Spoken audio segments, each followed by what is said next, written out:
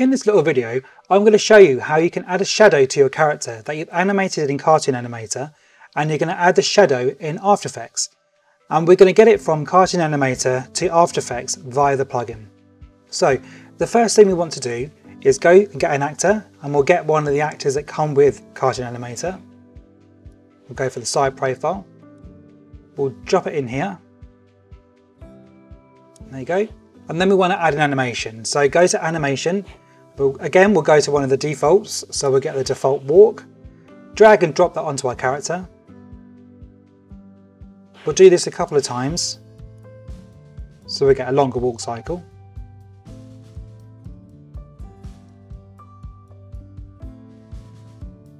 There you go. Just have a little look at it. There you go. And yeah, it's a very good walk cycle. That's very quick to do as well. So now we've done that, we want to go up to Render, Export to After Effects.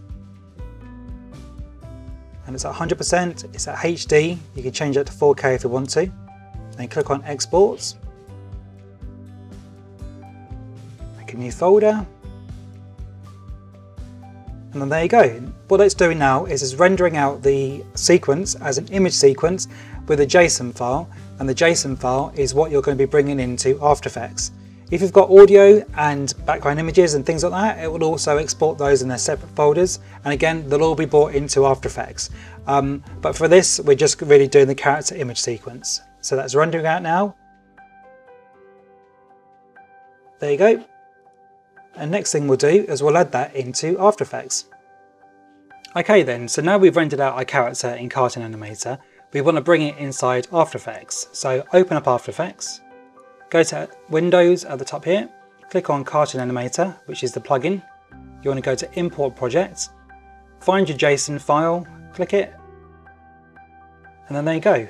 It's imported into After Effects, and that's brilliant. So close that down, go inside the composition. Now that's your character, so let's label that character.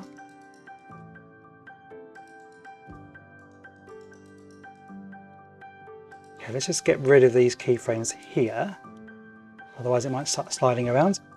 Okay then, so now we've done that, what you want to do is duplicate that to make your shadow. Let's call that shadow. I can never remember if it's 2Ds or 1D in shadow, so sorry if that's wrong. So now we've clicked on shadow, we want to make that black. So go to Effects, let's go to Layers, Layer Style, Color Overlay. It automatically makes it red, so let's make it black. Okay, and now what we want to do is we want to twist it back so the shadow's on the floor. So we want to go to Transform. We want to make the X rotation into minus until it looks about right. That'll do us. Now we want to twist it round, so let's just use the Z axis on that. So let's twist that around a bit. That's great.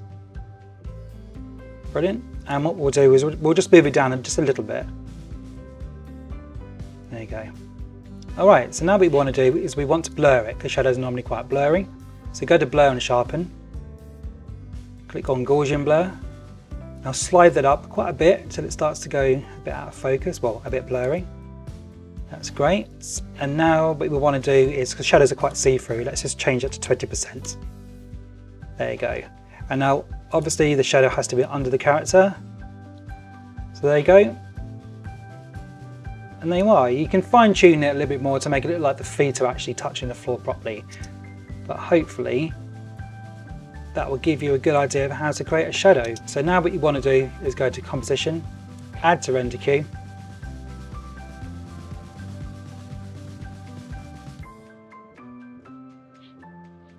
and render it out.